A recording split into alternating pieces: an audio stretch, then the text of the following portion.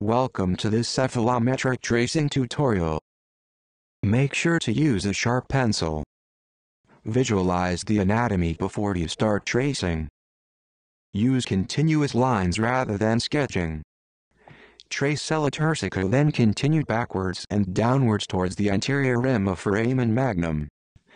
Continue forward and upwards, tracing the greater wing of sphenoid bone. Trace the rest of the anterior cranial base anterior to cella. These two lines represent the cribriform plate of ethmoid bone and the roof of the orbital socket. Trace the orbit. Trace frontal bone curving inwards along the frontal sinus. Trace nasal bone.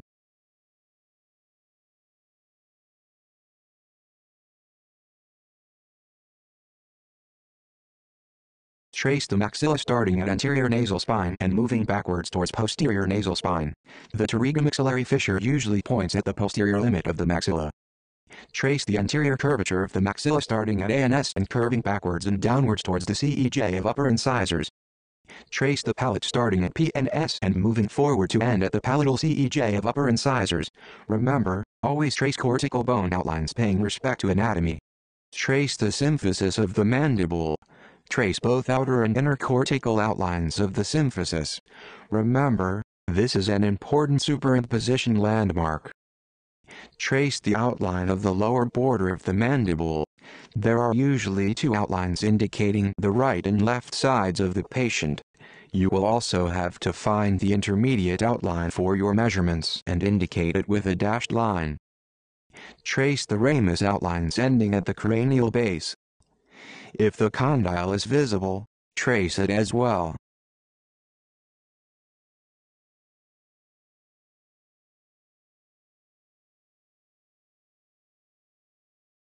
Trace the upper and lower incisors as well as the upper and lower first molars.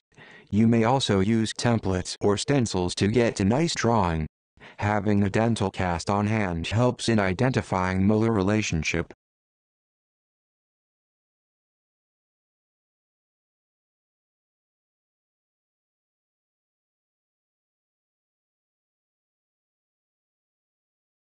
Trace the pterygomaxillary fissure, which looks like an upside-down teardrop. Trace anatomic porion, which usually lies just above and behind the ear rod. Trace the soft tissue profile starting above soft tissue labella and moving down along the nose and upper lip. Trace the lower lip and chin as well.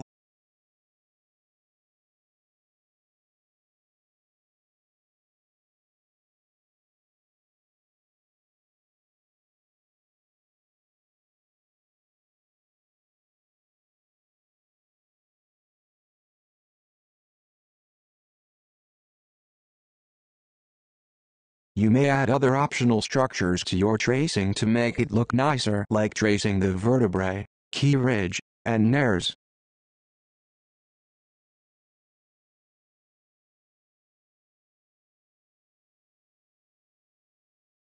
You may now start marking your landmarks.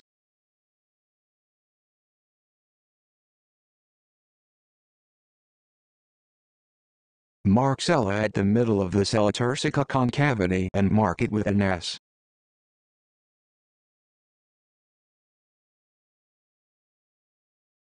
Mark nasion at the nasomaxillary suture and mark it with an N.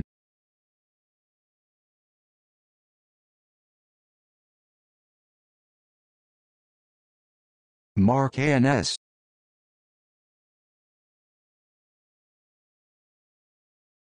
Mark A. Point at the deepest point of the anterior curvature of the maxilla. Mark B. Point at the deepest point of the anterior curvature of the symphysis.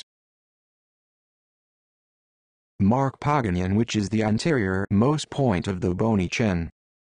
Mark Menton, which is the inferior most point. Nathaon is between Paganian and Menton.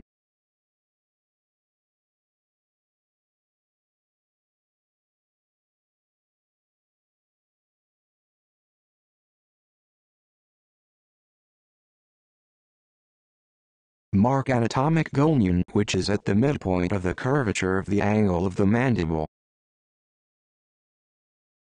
Mark PNS, which is usually just below the pointed end of PTM. Mark Orbit L at the lower part of the outline of the orbit.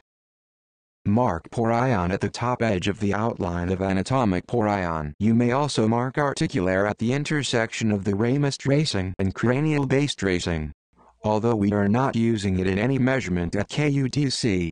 There are analyses that use it. You may now proceed to draw your reference lines.